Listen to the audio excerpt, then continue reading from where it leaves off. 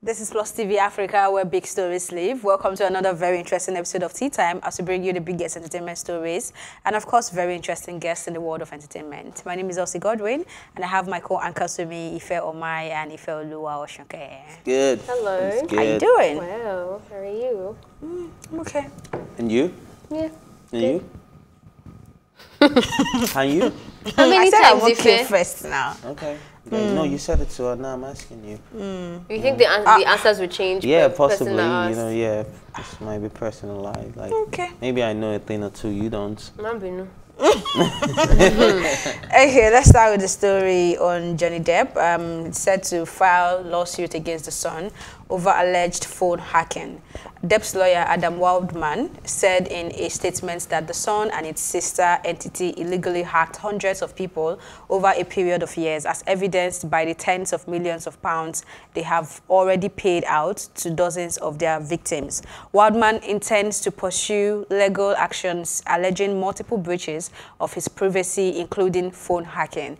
Depp is already suing the Sun's executive director and his publisher News Group newspapers over a 2018 article which referred to him as a wife beater in reference to allegations made by his ex-wife Amber Heard during their divorce.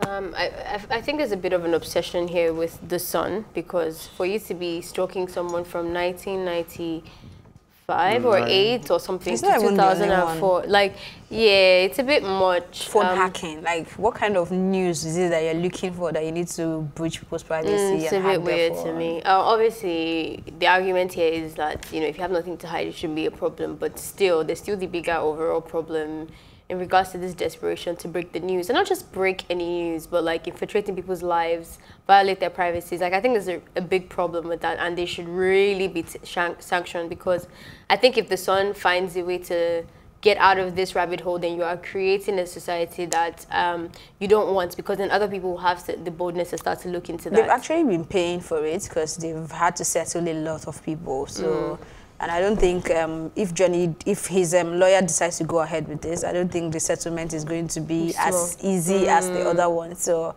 well, I don't know what their aim is, but I'm sure they're getting their money's worth. Yeah. Yeah, I think there's a problem with journalists globally. They tend to infiltrate people's privacy.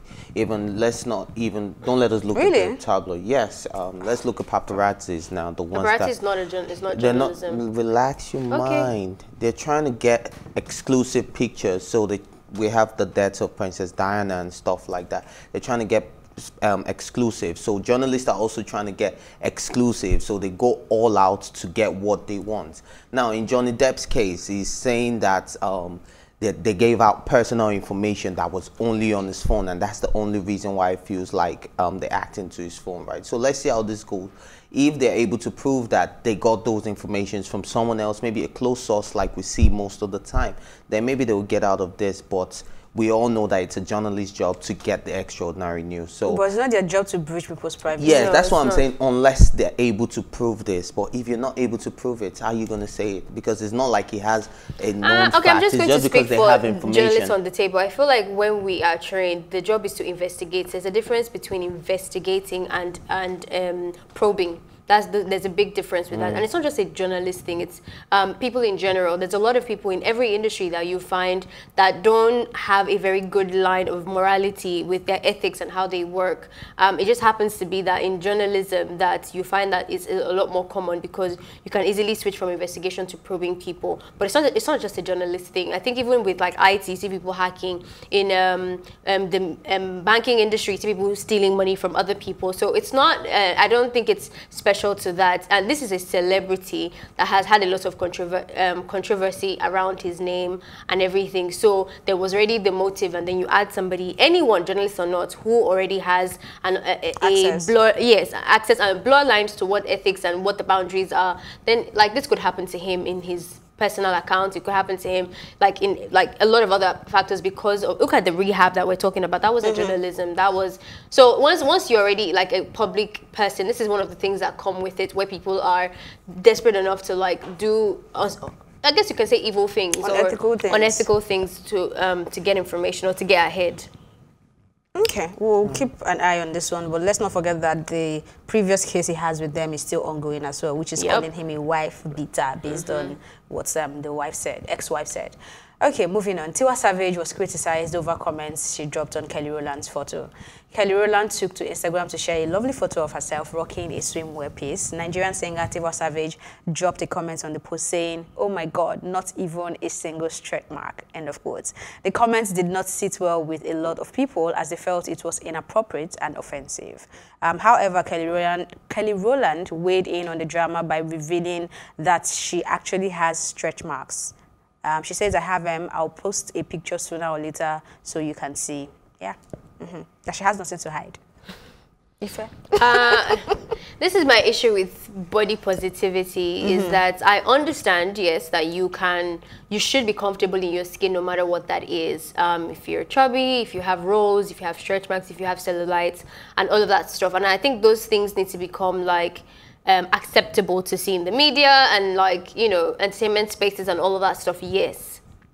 But I still think that you can flex if you want to. If you have your fine abs, like they're 6 and splitting, I should be able to make I should be able to praise you for that. If you have no cellulites or no stretch marks, which are really rare because the skin does that almost naturally, but there's still a lot of people who don't have that. If your skin is flawless and you're not buying any chemicals or doing anything to your skin, you're just born like that, your hair is touching the ground, like whatever flex it is that you have, I think I should be able to freely give you a compliment without you and your insecurities shaking on the table because I'm doing so.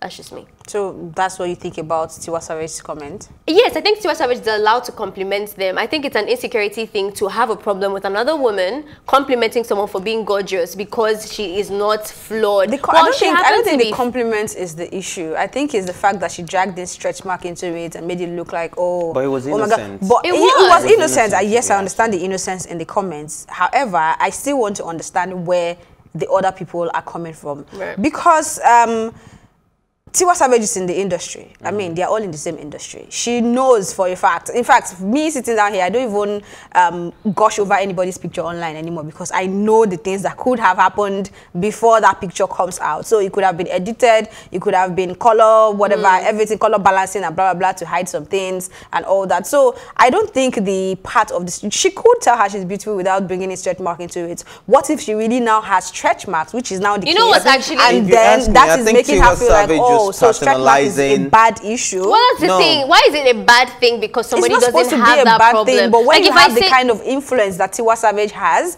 and then you glorify the fact that not having stretch mark is a big deal, then it's going to make some people think about themselves and wonder, so this stretch mark I have is a problem. Tiwa Savage is a mother, and I think she personalized this. That is, she's trying to tell us that, wow, that she has it. She has. I've never seen it, actually. Okay, no, actually, I disagree. I think both of them actually clearly don't follow each other because both of them have been very loud about their stretch marks. There's a picture of Kelly Rowland in the beach, and she it was when this guy's song came out, Kendrick Lamar, when he says, "Show me some stretch marks, some natural hair." I don't know if you remember that song. She posted a picture and commented that she's been loud about her stretch marks, and the same thing for Tiwa Savage. Tiwa Savage has that picture where she's in the beach is really common. I edited it really brown, radiant picture.